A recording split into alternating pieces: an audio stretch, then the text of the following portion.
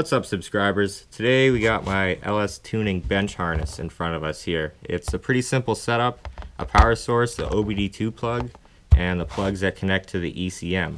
I'm just going to go through with you guys how I made this, how you can make one for yourselves. This harness is for the GM ECMs, but you could probably do something similar to work with a whole bunch of other different ECMs. So here we go. I'm going to get started by pulling this electrical tape off so I can show you guys what's going on with the wiring for this thing. So untaping this one is probably a really stupid idea. I should have just started making a new one to show you guys, because I basically destroyed it in frustration because there's so much tape in here, so I just ripped it apart. But anyways, this is the power supply. You'll notice it says the amount of milliamps on it there. That is important to this whole deal. The way I learned to make this was actually off Matt Happels' website. I'll post the recommendations he made for power and a link to the entire article in the description. So once you get your power supply, you'll just want to cut off the plug, obviously, so you have the two leads. One's positive, one's negative. So this is what's going to be providing power to the whole thing, the OBD2 plug and to the ECM. Next down the line, we have the OBD2 plug. We kind of went over this yesterday, but they're all mostly similar. It's got two grounds in this case, and one power wire here, and then this is the serial data wire, rather, that goes to the ECM and gets the data for whatever you're connecting to the OBD2 port. So this is pretty simple, just the one that goes to the ECM, and then a power and a ground. And then at the end of it, we have the ECM plugs.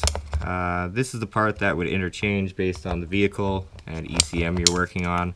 But basically what you want to find out is where the grounds would normally be going on the harness when this thing is connected in the car. So we got two grounds, actually just two grounds on this plug. That's all that you need for that one. And then a ground here. This is a switched power, constant power, serial data, and another ground. The switched and the constant you can put together the same, because when you're using this harness you want it on, like as if your key was in the on position when you plug it in. So there you don't have to worry about having a switched and a separate constant power. All the powers can go together. If you're new to these GM ECM harness connectors, there's just little clips on the side that you put a little screwdriver in, pop that side, pop this side, this will pop off, and then it's pretty easy to see how you just have to pop away a little clip on the side of the pin, and then it slides out the back if you want to remove it. I'll leave another link in the description for lt1swap.com.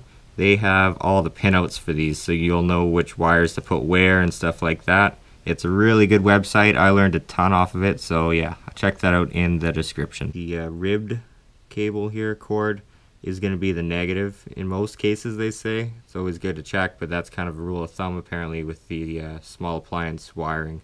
So to go over everything here again, it's pretty simple. You got a positive and negative, and from the OBD2, negatives go to there, and the positive goes to there. You can see that.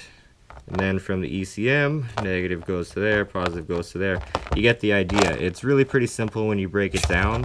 I'll just try to lay this out so you can get a good look at it. I left these parts taped up, but all that's going on in there is these wires are getting joined into one single lead. I just twisted them together so you can get another good visual on kind of how this is. The one serial data wire, OBD2, computer, grounds, and then powers to those, and then the OBD2 ports, grounds, and powers to these as well. It's really pretty simple. Like I said, you could probably use this for tons of different ECMs. I've only used it for the GM ones, but I'm sure something similar will work with a bunch of different manufacturers' stuff. That's all for today, guys. I thought I'd just show you a quick technical tip, something that a lot of people can probably use. I wanted one of these for a while, and it's worked great and hasn't fried any computers. It's really pretty simple. As always, like, share, comment, subscribe, share with your friends, and we'll check you later.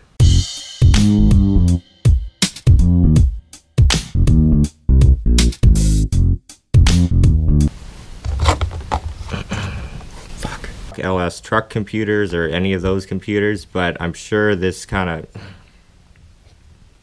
sure you could make a similar harness. Like I said, this one's for the GM ECMs, but this would probably work with a bunch of different fucking bitch. Sit. So here we go. I'm gonna get to tearing this apart. Fucking idiot. Could you not?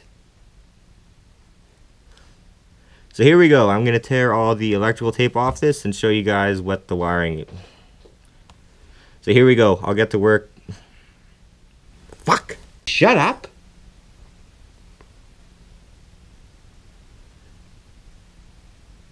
So here we go. I'm gonna...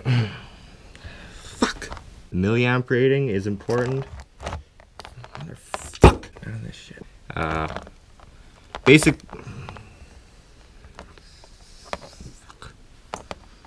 There is a bumpy area on one of the cords. That's how you can tell it is... Yeah. I left these parts taped up, but basically all that's going on in there... I left these parts taped up, but basically all that's going on is in there. Fuck! And we'll check... Fuck. Son of a fuck.